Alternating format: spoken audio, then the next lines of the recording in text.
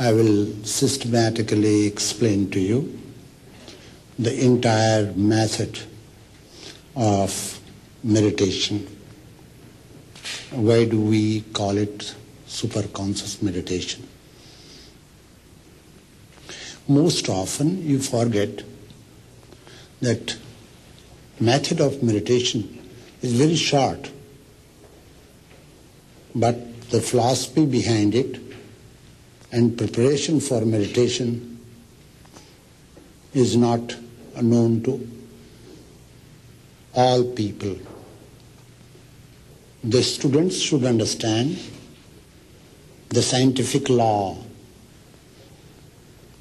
If you throw a stone or rock, it will hit somewhere.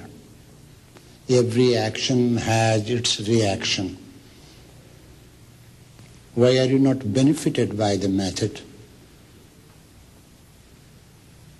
Why do you meditate for such a long time and then come out with a statement that you have not gained anything? What do you expect from meditation? What is meditation? Do you understand the whole process, method? Should be understood first. According to the codifier of yoga science, Patanjali, the method of meditation is not that something which one immediately does. It's a seventh step in the ladder of yoga. It's a seventh step. It means you are not prepared to practice meditation, yet you pose to meditate. What should be the preparation of meditation?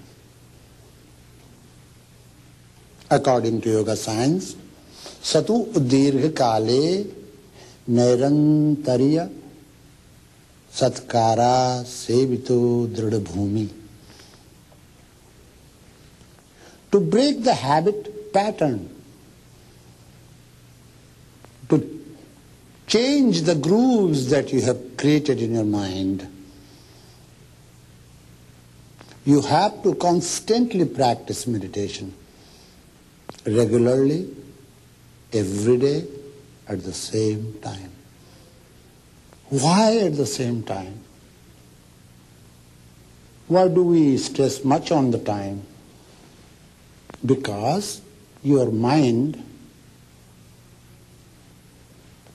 is conditioned by time, space, and causation. Time is a great factor in your life. It's a great filter in your life. If you understand what time is, perhaps you will learn to annihilate time. There is a saying of the Upanishads, turiya dve bhayam bhavati. Why are you afraid of someone?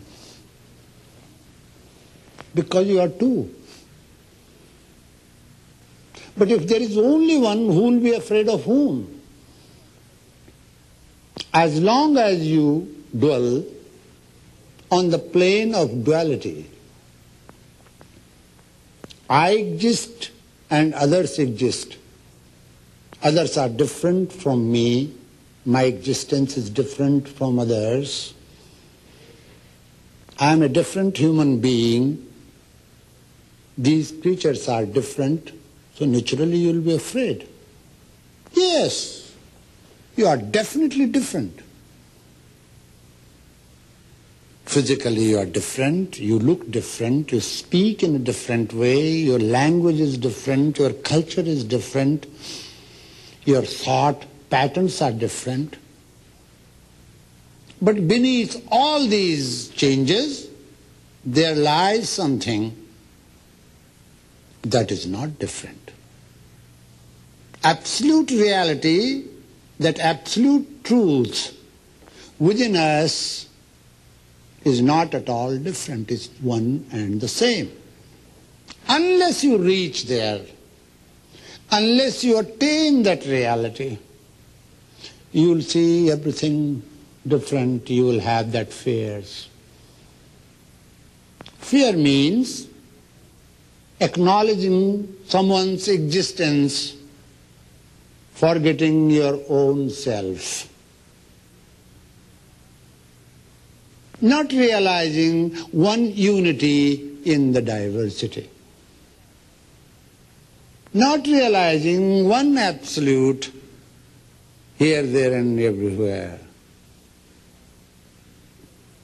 When you talk to somebody, you never feel that you are talking to yourself. You prepare yourself, you force yourself to talk to others. You lie to others because you think he's a different person. You see. So the day you come to know that there is one underlying principle, that truth, that reality, you will be free from fears. Fear is a great obstacle in the path of enlightenment. In enlightenment, what do you gain? What do you attain? You don't gain anything, you don't attain anything because you are already attained. It's already within us. Simply we have to be aware of that truth or reality. Before we become aware of that reality, we will have to fathom all the levels of life. We will have to cross the mire of delusion. We will have to cross many hurdles, many obstacles that we have created for ourselves. There is something between you and the reality, and that is called your mind. It's a great instrument, and it's a great hurdle. It's a great instrument when you want to do something in the external world. The moment you wake up, your mind immediately works, functions with the senses. Because it has employed senses. And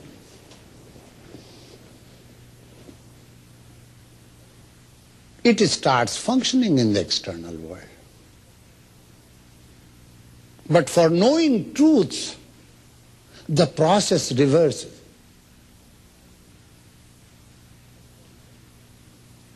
You will see that life has two aspects: external and internal. We are trained to see, examine, verify and know things in the external world. No one teaches us how to look within, how to find within, how to see within, how to verify things within. So we remain outsider whole life. We do not understand ourselves, yet try to understand things in the external world. Things are not the way you see them. They are not, even scientifically. If you study physics, you will come to know everything is moving. And if you study your mind, you will come to know that your mind is clouded. So how clouded mind can take the data, is able to have the data from the external world, which is constantly moving, everything is moving. then everything is subject to change, death and decay. Constantly. How are you going to collect the data from the external world with the clouded mind that you have? You cannot stop this movement, this constant movement. You can only purify your mind. You can have concentration, you can have concentrated and one-pointed mind, and then that mind is led within. So what do you need? You need to purify your mind. You need to concentrate your mind, for mind is constantly going out to the external world with the help of the senses too. Then mind is dissipated. It needs concentration. 3. Then that concentration should be directed inward in fathoming the levels of your life. But mind also has limitations. And a time comes when mind doesn't function. It has done your work. Its work. It's like a boat crossing a river. When you cross a river, you need a boat. But after that, you don't carry boat with you when you have to walk. Before you learn to meditate and concentrate and meditate and attain that state for which you are meditating, the state of calmness, the state of equilibrium, the state of balance, you have to prepare yourself. For any art, for music, for dance. Suppose your body is flabby. Now, if you do belly dancing, you will be hurting yourself. You sit down in meditation and you do not know what to do next. What to do next now? Suddenly you start repeating mantra. That doesn't help. Systematically, if you follow and tread the path, you will reach your destination. You will attain your goal. Provided you have systematic knowledge and you learn to practice your meditation systematically. This is very important. That which cannot be given by any other method can be given by meditation. Remember this.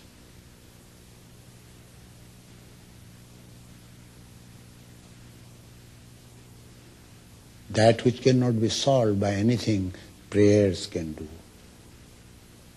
What do you do in meditation? You pray actually. It's a compact prayer, very short, subtle prayer. You are constantly praying. Your mind is focused on the object within you, and you are exploring and yet you are praying.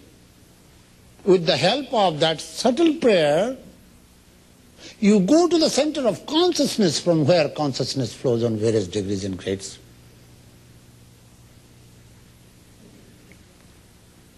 It's a method that leads you from gross to subtle, subtler, and then the subtlest aspect of your life. Modern man has a problem.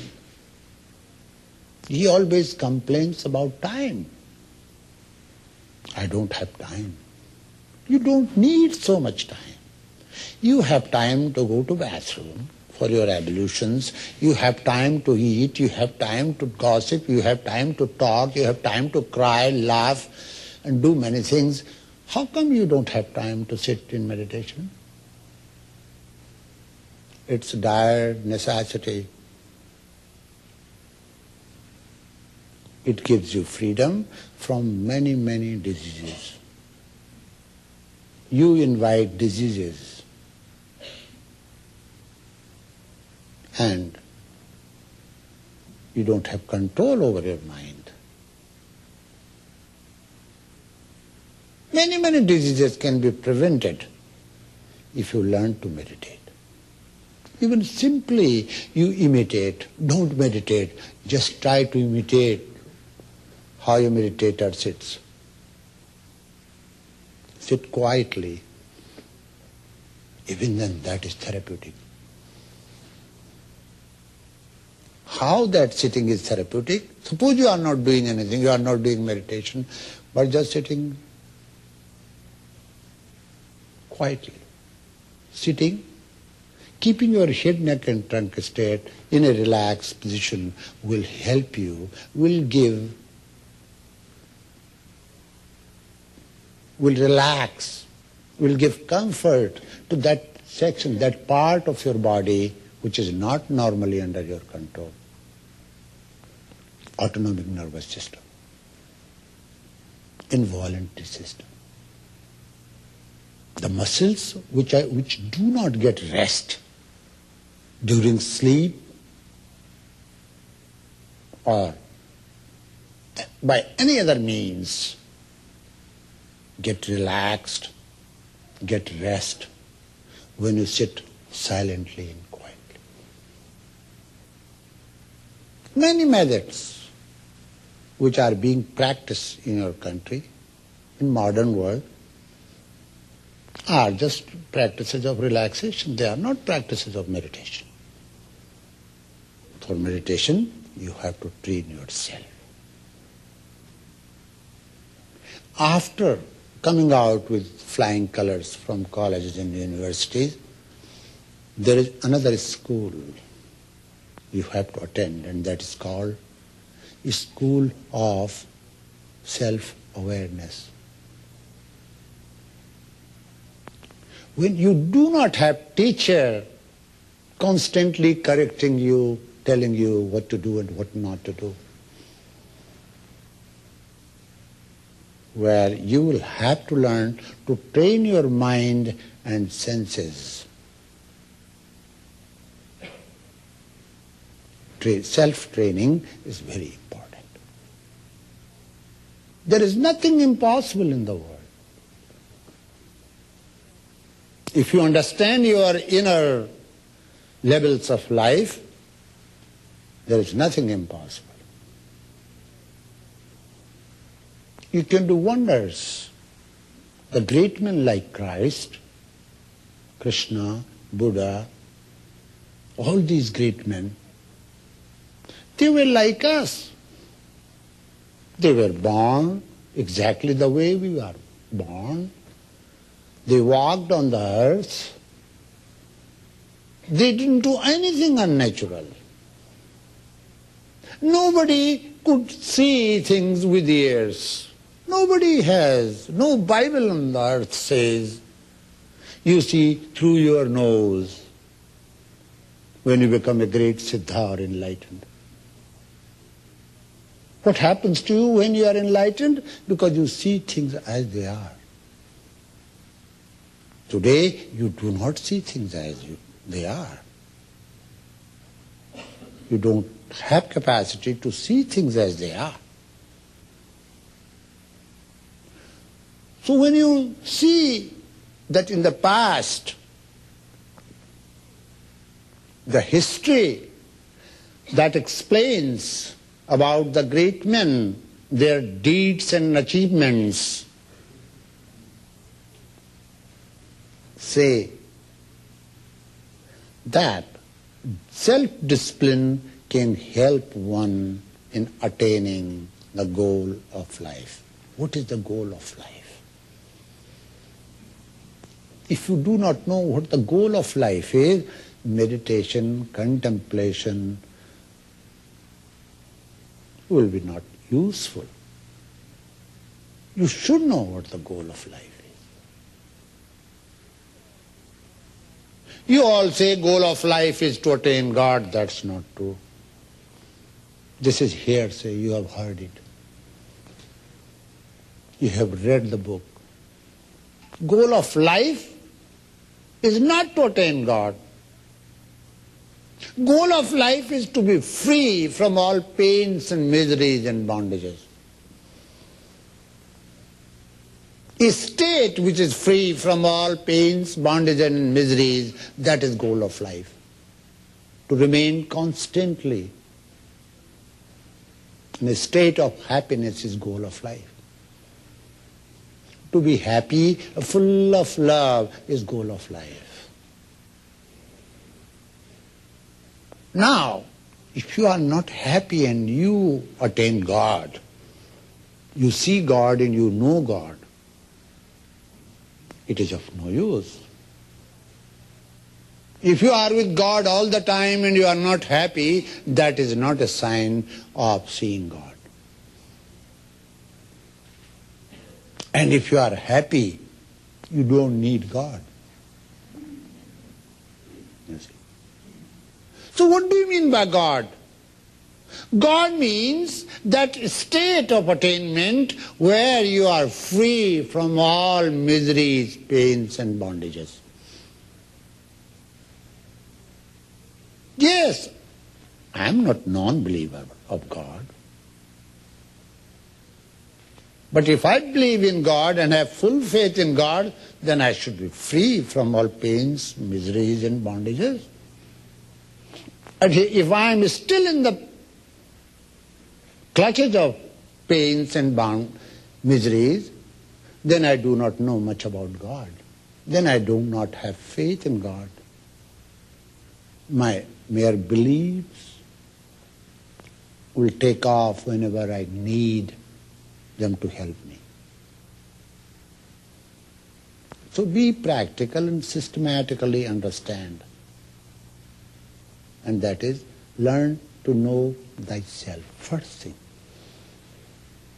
It will become very easy for you to communicate with others, to understand others, to understand life and its counterpart, relationship. Life and the other part of the coin, other side of the coin, relationship.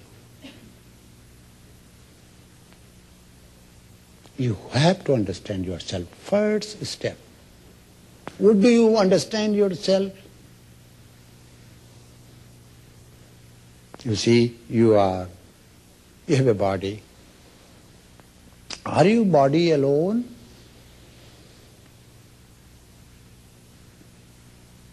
He says, ask, he is going through dialogue, so he asks himself, Koham, who am I?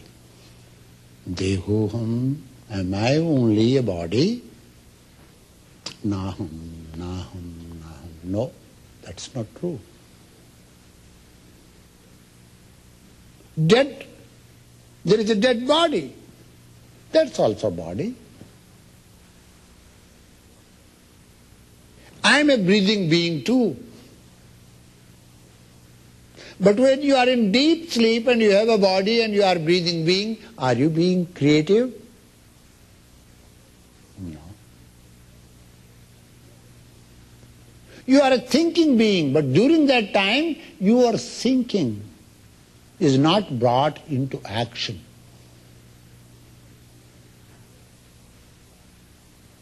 So you are not only body, a breathing being or a thinking being, you are something beyond that. When you try to understand yourself, many mysteries are unfolded. Whatever the way you feel today, the way you understand things today, after knowing yourself, you will understand yourself in a different way. You see? First attainment is freedom from fears. Because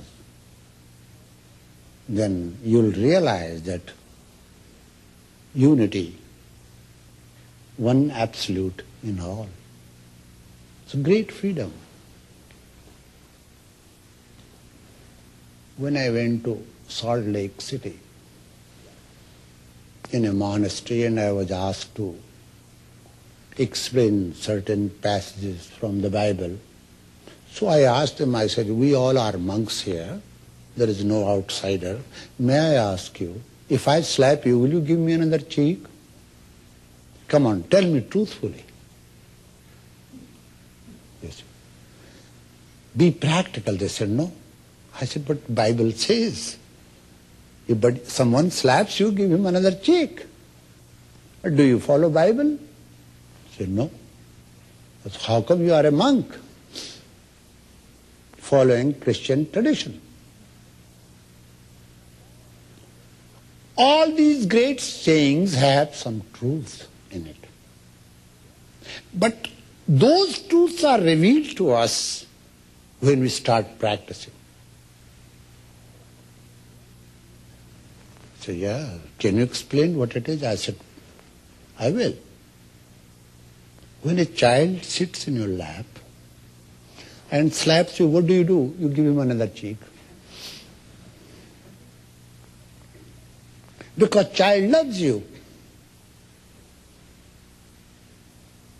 And you love the child. No matter what he does, you forgive.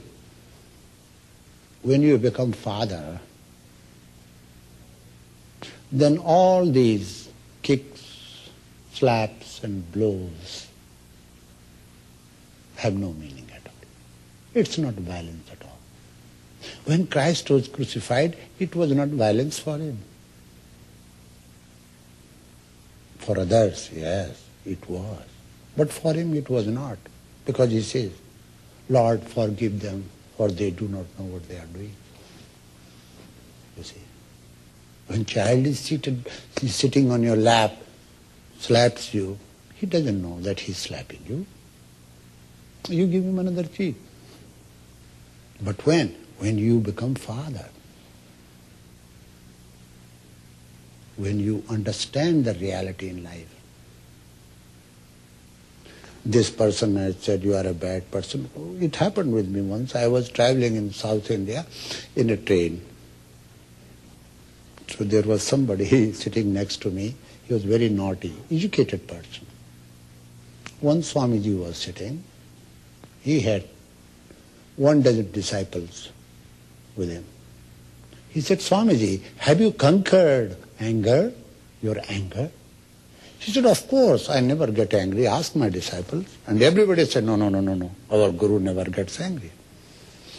And I was observing that, quietly sitting in a corner. He said, sure you don't get angry? He said, no. I cannot believe. Sir, do you get angry? He constantly asked him. 12th time, because I was counting. That Swami got angry and said, you stupid. He said, see, you got angry. Why such thing happens? Because we constantly identify ourselves with the objects of the world. We know how to take off, but we do not know how to land. And that's a very dangerous situation. You see, if we know how to start the car, or we do not know how to stop it, it's very disastrous. We have learned how to take off, but we have not learned how to land. Because mind has employed senses, and it's a habit of mind to go to the external world and function with the help of senses. But we have not trained our mind not to be with the senses, but to go to the deeper levels of our being. Whole of body is in the mind, but whole of mind is not in the body. Otherwise, You cannot think. If you record someone's speech, and then you record someone's 5 minutes thinking, it will take 1 week for you to record thinking. If you record 1 week's thinking, it will take many, many days. If you understand your thinking process and then understand the instrument, understand, try to go beyond it, unconscious mind, you will find the world within you is far more superior and greater than the world you see in the external world. So great seers found out the way of going inside. You are safe when you go inside. You are not safe when you are outside. That going to the innermost level of your life in a systematic way is called method of meditation, not mere japa. When you are remembering mantra or suddenly somebody says, you stupid, you will drop your mala and give him a blow. That is not japa. You see? You remember the worst things when you meditate. All your suppressions come forward during meditation. You are sitting. Oh, I have not done some work in the office. I have not paid the bill. Such and such person has not given my money. I have to see this minister. I have to see this person. I have to see this person. All this. What are you doing? Are you meditating? You are thinking intensely during that time. So intense thinking is not called meditation. That's my point. So what do? Regularly you sit, but you sit for thinking. And then you put blame, or nothing is happening in meditation. It is better that you prepare yourself. It's preparation. Why these rituals are performed all over the world? Wash your hands, wash your face, sit like this, sit like that way. Why all this? These are called preparations. Ritual means preparation. There are 7 schools in Indian philosophy. And in all scriptures of those 7 schools, one word is used, atha. You see, everywhere. Atha. Atha yoganusasanam. Now, yoga teachings are expounded. Athato brahma jigyasa. Now, we have a desire to know Brahman, the highest. In all 6 systems, this word has been used, ath. Ath means of, now.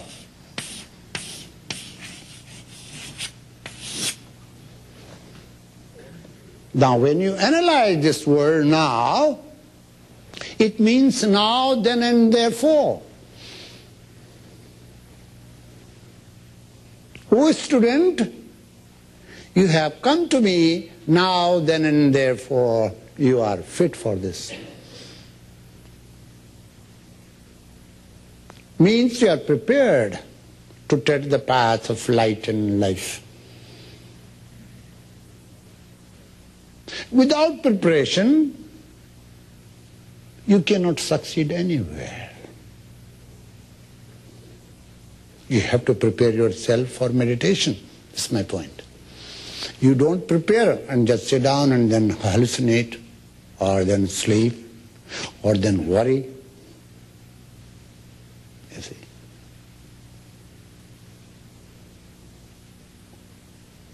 First thing that you should do is called Sankalpa Shakti. How to gather together the will force within you. I will do it. I can do it. I have to do it.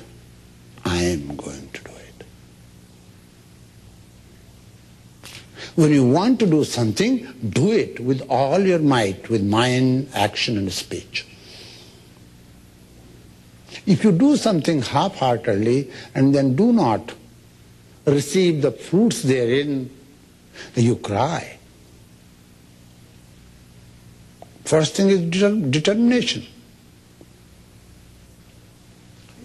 It's not half an hour, 1 hour, 2 hours meditation that is going to help you. It's quality that is going to help you. And up to conscious mind, it's very easy to do. Very easy to train the body to make it still.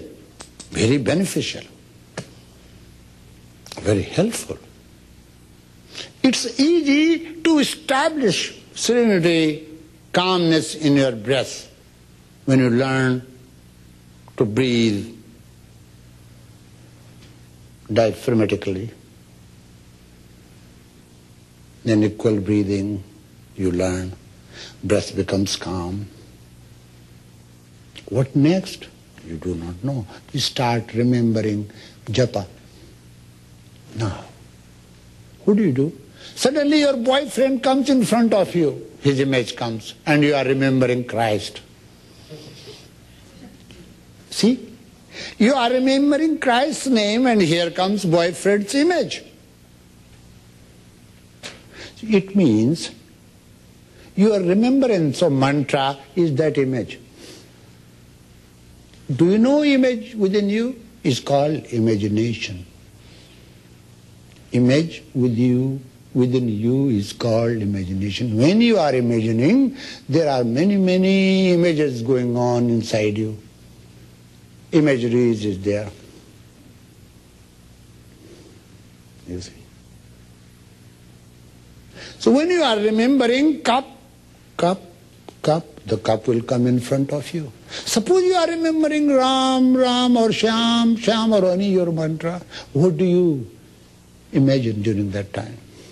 What is the image for that name? Because every sound has its form. This sound will create a form. Simple thing.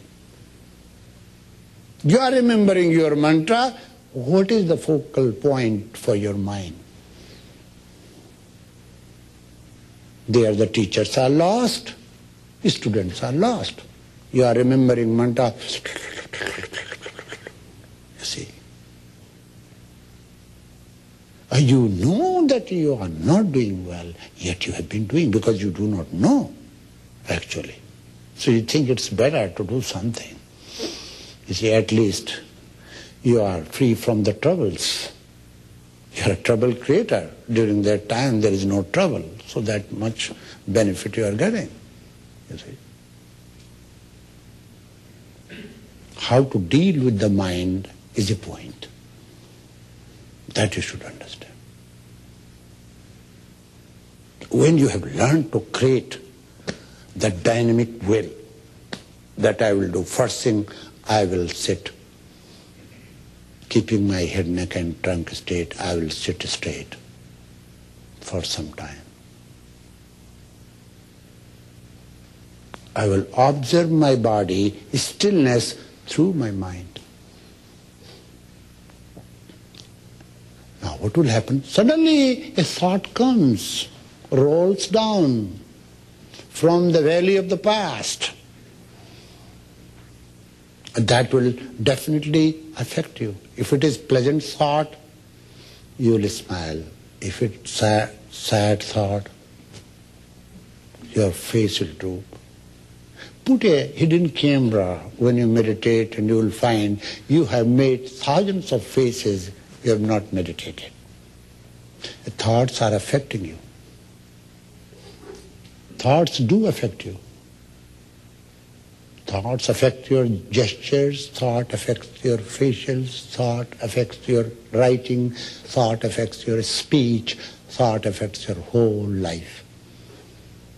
Your actions are virtually thoughts. You see, first thing you should learn, not to identify yourself with your thinking during that time. That's why the scripture says, withdrawal of the senses.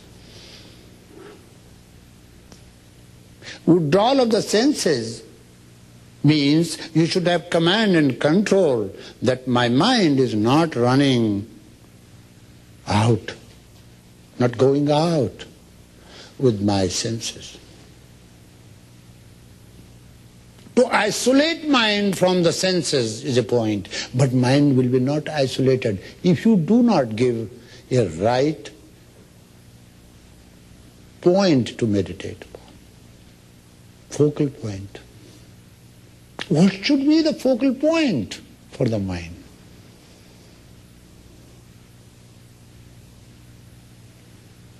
You have learned how to sit immediately. That's why Zen and Zazen only go up to this. There's a focal point for the mind is breath. Suppose you are focusing your mind on the breath, what do you do? What do you observe there?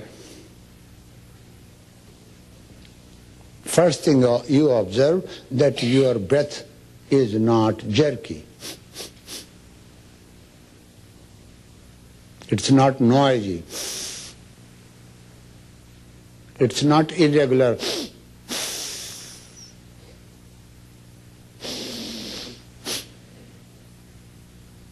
Many of the diseases, which are coronary heart diseases, are created by you, and then you go to doctor for cure, and you expect a little pill can help you. How that pill can break your habit patterns, I want to know. I know medical science. I have not seen any injection, any pill, any surgery that can help breaking your habit patterns. You will have to be aware of this fact. So first mind is observing this. No noise, no shallowness, no jerks, no irregularity. That which is very important in the breath, and that's why Buddhist school of meditation gives you a very solid something. When breath is calm and serene, then you observe that it does not create a long pause. Ordinarily, you are creating a pause. This is pause. Nobody spanks his child. What are you doing this? I would. If my students do that in front of me, I would say, stop doing this. You are hurting yourself.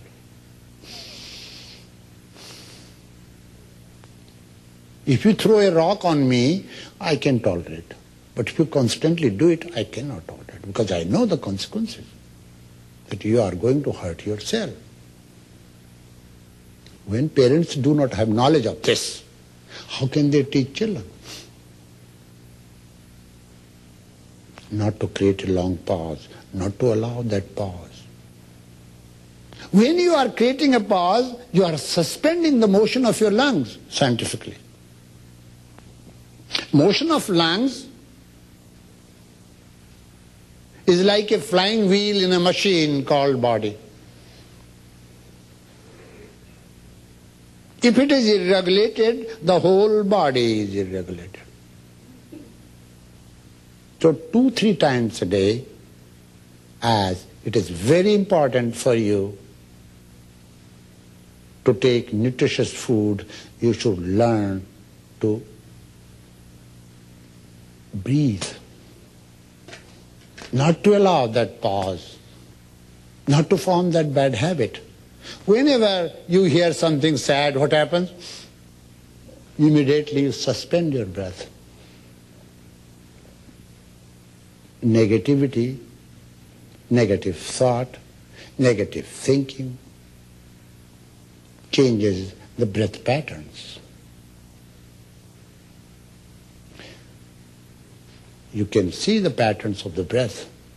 The pens will dance, will create a bump when you are thinking something negative. When you are thinking positively during that time, your thoughts are not disturbed and a straight line will be drawn. So 3 times a day you should learn to breathe. But when you meditate, you systematically first work with your body and then with the breath. With the body you work that my head, neck and tongue is in a straight line. My muscles are not disturbing me. My subtler muscles are calm. Otherwise, twitchings occur. Body is like a child. Whenever you want to train your body, body rebels. And mind also rebels. Mind says, what are you doing with my body? I've been using this instrument for a long time and suddenly a Swami comes and teaches you something. Why are you doing this? You are so young, you can do it later on. Enough time in life. You see. You can learn meditation in old age. Mind will give you many such suggestions. You see. Because time is one of the conditions of mind. It's a magician. It will tell you, if you are a thief, it will encourage you to steal. If you are a good man, it will encourage you to do good things. If you want to be lazy, it will encourage you to be lazy. It is a magician. You will have to be very alert, gently train that mind, unruly mind. You will have to make it orderly mind. And it starts with body first. No need of hallucinating. Sit down for a few days, even months, no harm. It will give you great solace and comfort if you systematically go meditate. Otherwise, whole life you will be doing, nothing will happen.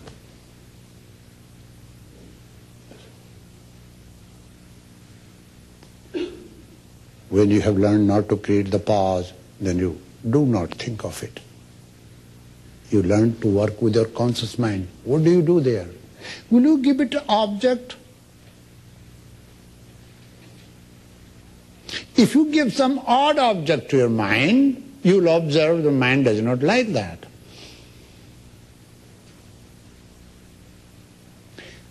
Mind likes some pleasant objects. If you have a girlfriend, your girlfriend's object mind likes.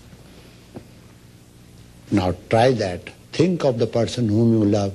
After a few minutes, few seconds, that object also goes away. Another thought comes. It is a habit of mind not to stick to one object. That's why it is called mind. Millions and trillions of thought patterns are traveling in the train that is called mind. So when first step breath, Zen and Zazen stop there. They don't try to go beyond mind. So what do they say? There is no mind. No mind theory. We say there is no mind. It's easy to say there is no mind. I don't exist. But when you are hungry, you rush to the kitchen. When you have some necessity, you go to that spot. Or then you say, I don't exist. No. Thinking process is there. Let us try to study and understand it.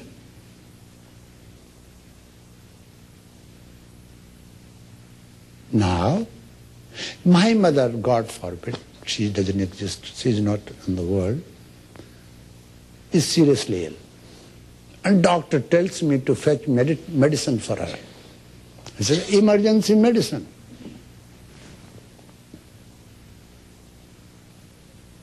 Now, suddenly when I walk for the drugstore, towards drugstore, there I find red light.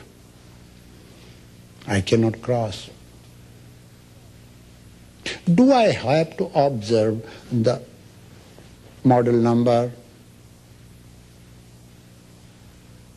which car is running this side and that side? Or do I have to wait to cross the road? In such a case, with full determination you go for something and there you find some obstacles, you just wait and cross. Suppose you are lost there, that red light stops you and it stops you for a long time, and you could not fetch the medicine. What do? You lose your mother. Meditation is like that. You observe things, but you do not allow things to affect your mind and heart. Many of you suffer on account of emotional problems in day-to-day life because my husband did not smile today, so you are very sad. Why are you sad today? Let him not smile, let him go to dogs. No, he always used to give me a good smile in the morning and today he did not give me. So your whole day, and one day he smiles and says, you have made my day heavy. How much do you depend on the external resources to make you happier, to please you? And that becomes your habit. So what? You become reactionary. Try to understand what I am saying. You learn to observe. That observation is called witnessing.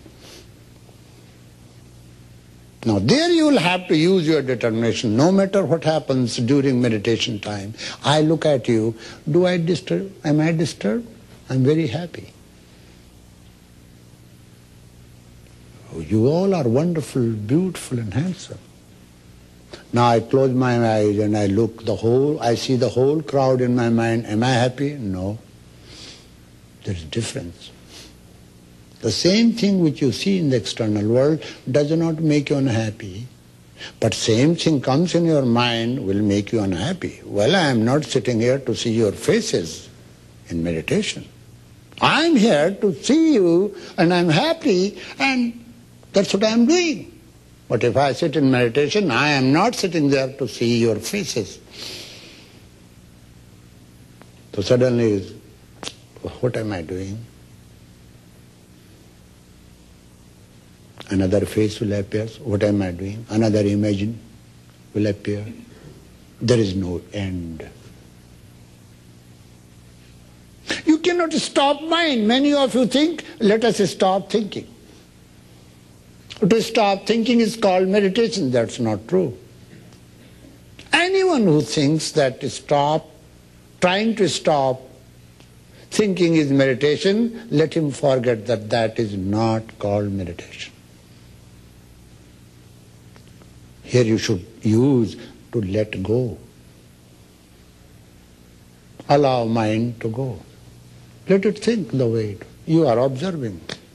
You are not identifying yourself with that. If your unpleasant thought comes, you are observing. Pleasant thought comes, you are observing. You are not being affected by any thoughts. That is actually called introspection, inspecting within. Being witness and not being involved in it. Ordinarily you are involved. I am talking to you, I am involved. If I am planning to do something, I am involved. But during meditation, you learn not to involve. with your thinking process. By understanding to let go. All thoughts are going on in the train that is called mind. I am observer, I observe. You become observer and you tell yourself, I am not going to be involved, no matter what kind of thought, what type of thinking is there. Nothing is going to affect me because you have decided that. Even the worst thought pattern comes, will not affect me. Even the best thought pattern comes, will not affect me. You do it with your conscious mind. Conscious mind is that part of mind which you use in your daily life when you are awake. In your waking state, the portion of mind that you use is called conscious mind. From where those thoughts are coming, because you are not using the external aid, your senses. They are coming from the basement, they are coming from the back mind, they are coming from the unconscious where you have stored all your thoughts. Which thoughts have you stored? You have stored both. Bad thought affects you, you have stored its impression. Good thought affects you, you have stored your impression. You have not stored the impression of a thought. How many trees are there when you go to Homesdale? There are. But you are not storing that thought. Those which are related to you in your daily life are those thoughts which are unpleasant and which are pleasant. So there are two categories of thoughts. During that time you observe both. You are not identifying yourself. A time will come where all thoughts will be exhausted. But that is not all. You will have access to that storehouse, to that reservoir where you have stored these thought patterns, unconscious. It means you have learned to expand your conscious mind. So normal person, normal human being has no access to the unconscious. And he has no access to the superconscious state beyond the unconscious. Christ had. Fortunate few great men had. And it's a promise to all of us. If one human being has done something in the past, we can also do. Because we know human beings have done it. Such human beings, we call they are great men. Those who do not practice, we do not call them great. So no need of becoming great with the help of press publicity, because that is not going to help, please you or make you happy. I have seen all that from the age of 3.5. I lived with my master. People used to adore me in my childhood, you know. Everybody said, oh, look at this Avatara, you know. So my master in the evening used to say, you Avatara, come over here. He used to. Don't be affected by people's praises. You are a human being, you are a child, you know nothing, and they all call you Avatara. It's bad for you. It's not good for your growth. I also learned a technique to see what happens to me, you know. I will create something simple so that you start hating me, and then I'll see what you are saying against me. Is it affecting me? I'll tell you one example. You know Buddha, you all have heard about him. And he had a disciple called Ananda. Great disciple. So in the small town, city of Rajgrahi, when Buddha went to, with begging bowl, so during that time there were thousands of monks, and it became difficult for the householder to give viksha, to give food to these monks. And gradually people left Rajgrahi. And there was no householder later on. But during that time, there were few homes. And it's a usual routine in India, and it's cultural something, that when a monk comes to your door, you give him something to eat. The woman who was milking the cow got angry. Since morning I have been giving alms to these fellows, useless fellows, burdens to the country, burden to the nation, burden to themselves, and they are irresponsible, doing nothing, and they want viksha. It's not good. So she picked up the filth and started giving it to Buddha. You know, Buddha always used to have a bowl.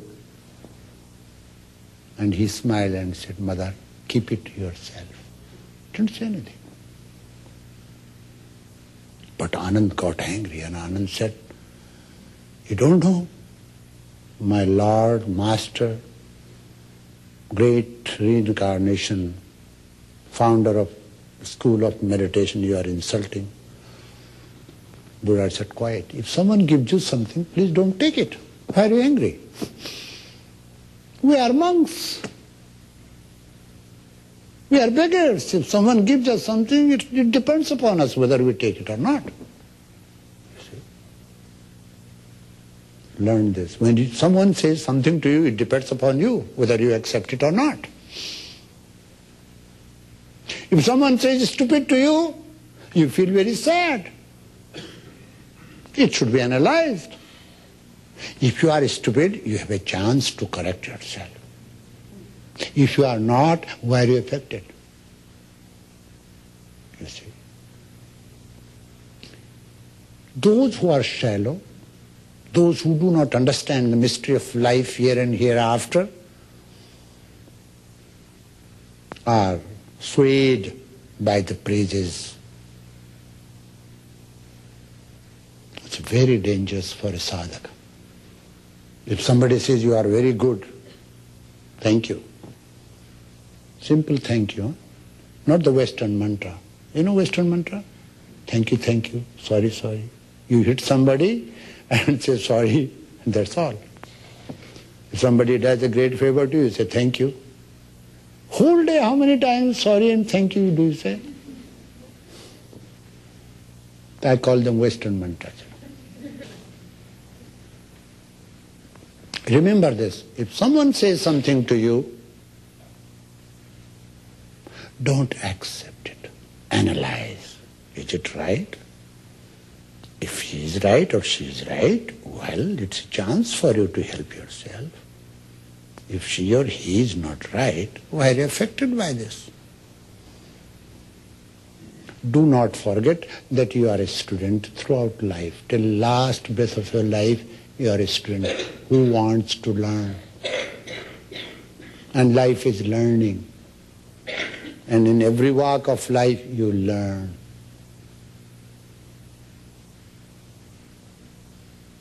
So first practice students should do. Anyone says something, should not be affected. If you are pampered again and again, 100 people say you are bad and 100 people say you are good, what do? What is happening to you? You are feeding your ego. There is inside there is something that is evil, that is a deva both. You are feeding that evil. Oh, you are great, you are great, you are great, you are great.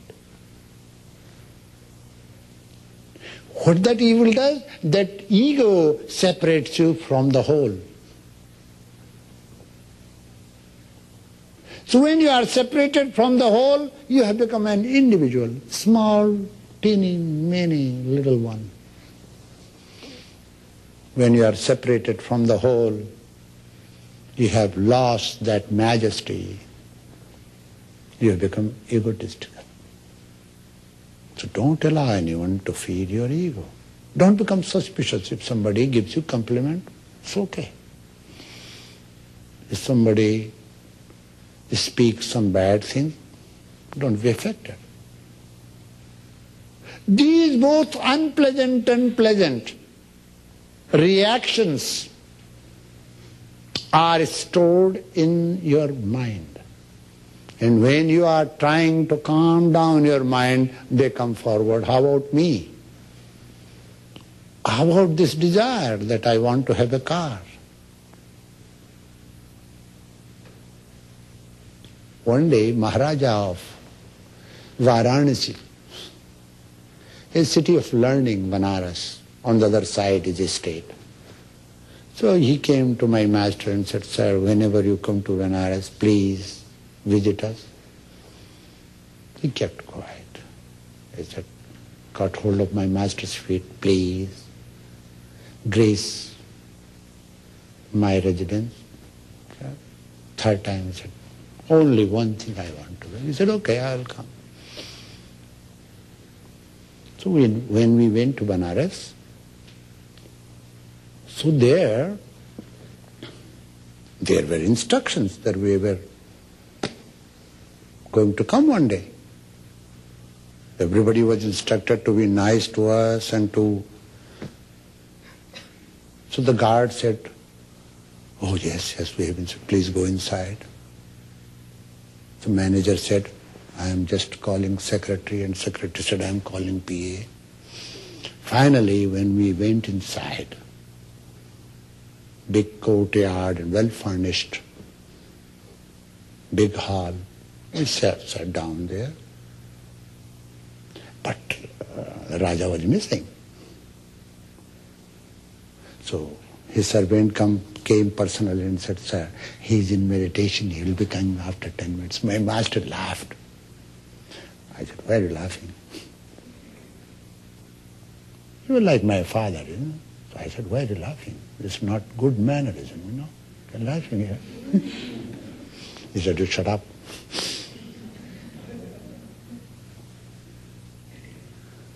So that stupid is not meditating.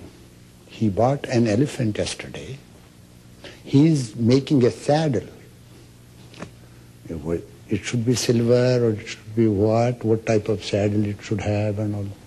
He is not meditating, wasting his time.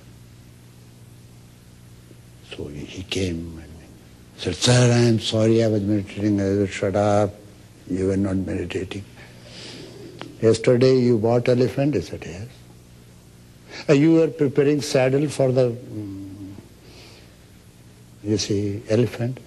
"Yes." Was it meditation? That's what you do. Anything that you have to do, attend tomorrow, you think of it today and you call it meditation. So there is something wrong with your process, with your system. So in the day-to-day life, learn to practice not to be affected by the praise and by the prejudice, by anything which is pleasant and unpleasant, one thing. You are that you are. You can transform yourself. Others only help and create hindrance, obstacles. So when you have learned to observe your thinking process, witness it, I am different from my mind. then you no more identify yourself with your mind. When you do not identify yourself with your mind, you are not affected by the creations of your mind, fear, anxiety, depression, sadness. Not at all. So meditation, the method of meditation is meant to give you freedom from all these which adversely affect you. Next step.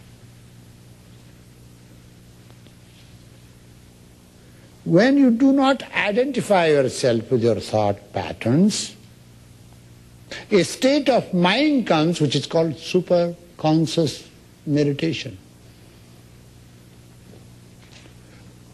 When you are sleeping, you do not know what happens during waking state. Now, during waking state, if you want to observe your sleeping state, you cannot do it because you are not sleeping. When you are dreaming, you cannot know what sleep is and what waking state is. Superconscious state of mind is that state of mind from where you can observe all these three states, sleeping, dreaming and waking, yet you are above. That's a great state of mind. Now, there is no such departmental store from where you get such a thing. No matter how much money you spend. Yes, there is something that's called human efforts. Anyone who makes sincere efforts can attain that state.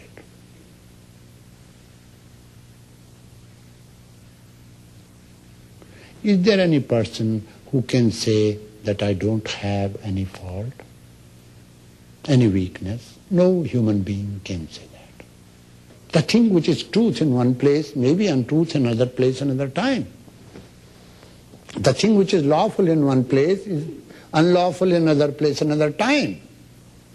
You give money for your wife's gown, that's different. But if you give money to a prostitute, that is to somebody who is not your wife, that is called prostitution.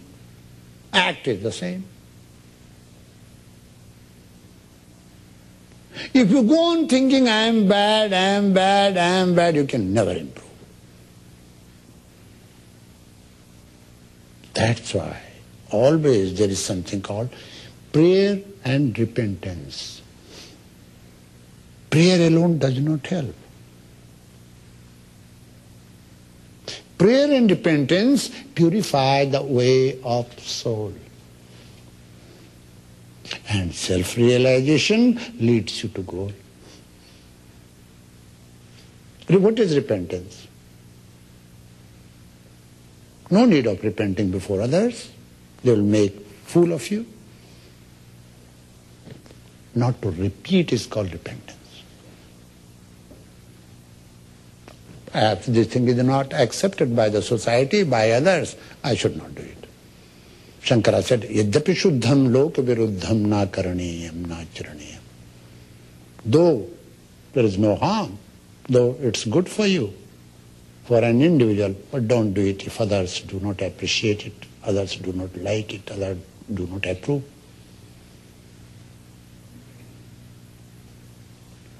To do not repeat is called repentance.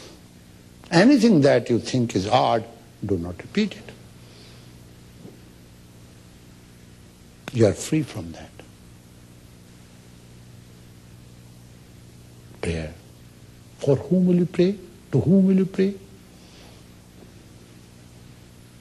Remember that there are two sorts of prayers. Egotistical prayer and God-centric prayer. Egocentric prayer, God-centric prayer.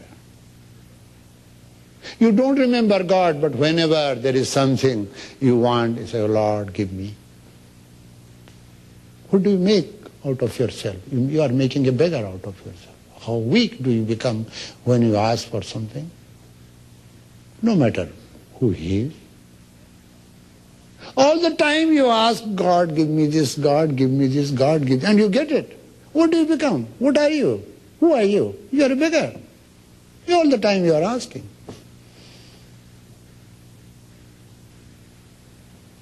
And what are you feeding? Ego. You are becoming selfish, selfish, selfish.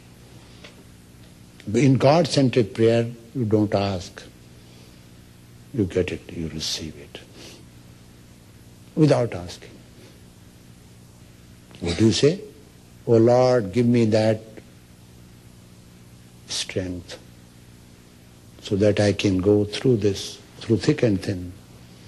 I can pass through this procession of life. So what you need? Inner strength. Inner strength will come when you will learn to build your willpower gradually. Next step comes when you have become a shrine.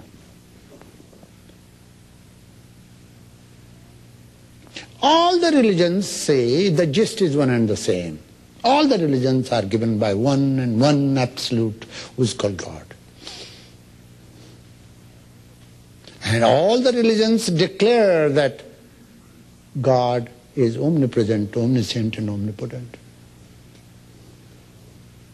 Now, we should understand, where are we then? If He is everywhere, where am I? Either I don't exist, or if at all I exist in God. And God exists in me. So this is a creation of my mind that I am different from God and God is not in me. Oh, this mind is not good. It should be trained, it should be purified. So philosophically, you should understand that God is in me, I am His shrine. Do you make that shrine dirty? No. You keep that shrine clean and neat within and without, because it's a shrine of the Lord. When you learn to understand that shrine is within me, then you are free. Lord is there. I am with the Lord. You see. Then there are steps of realization. God exists, it means you exist and God also exists. And there is no change in you. There is a solace, but you will be you and God will be God. There is no change. You are not free from the misery. You go closer to the Lord and say, yes, Lord is with me, I am with the Lord. This is the second step. Third step, as Christ said, I and my Father are one.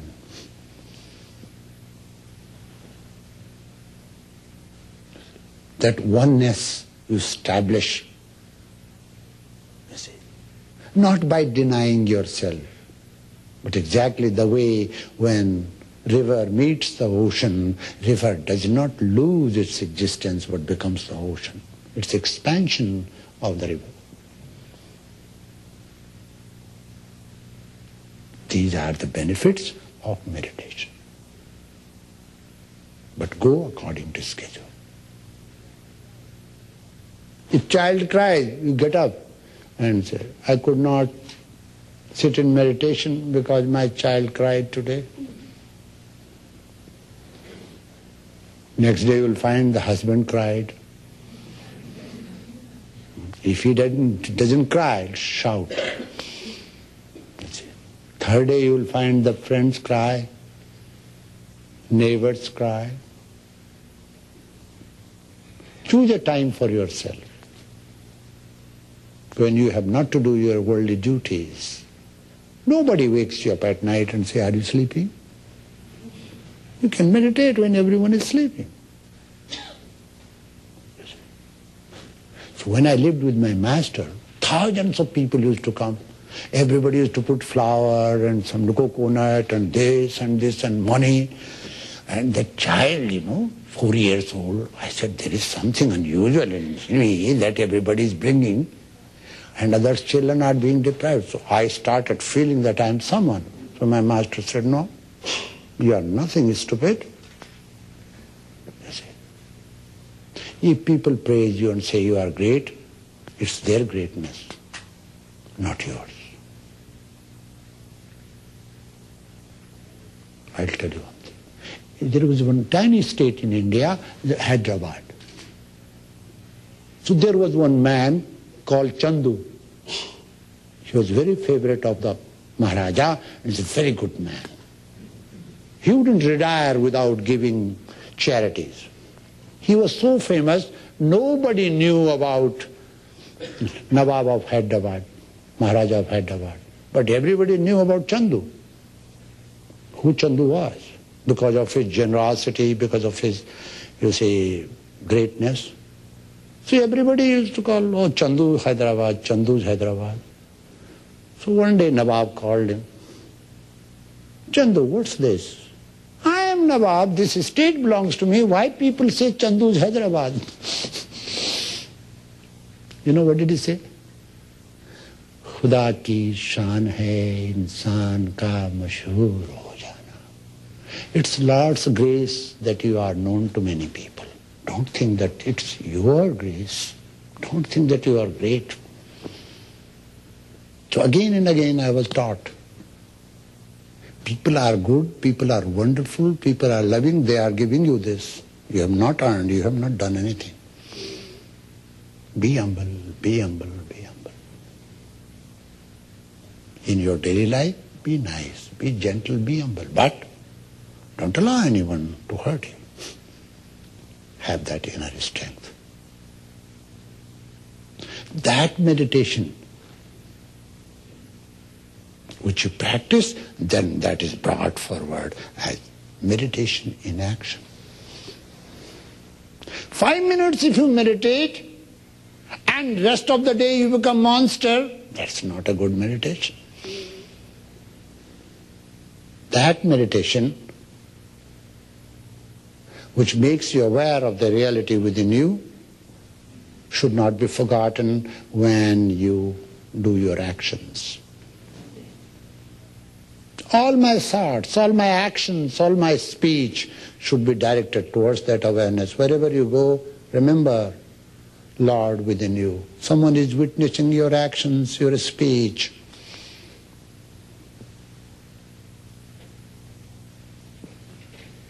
And life becomes a poem, a poetry, and a song, and you enjoy. And that's what life is. You know what life is?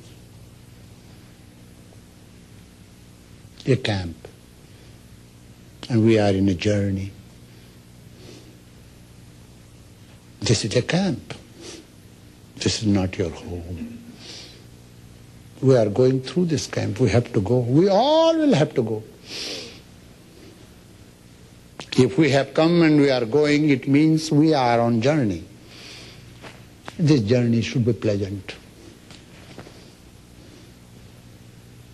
Don't get attached to this world, for the world is not your home. Yes, learn this world as a resting place, and then you have to go ahead. So no harm loving, but a great harm in being attached. There is a difference between attachment and love. Learn to love all and exclude none. That is the way to divine peace, peace, peace. God bless you.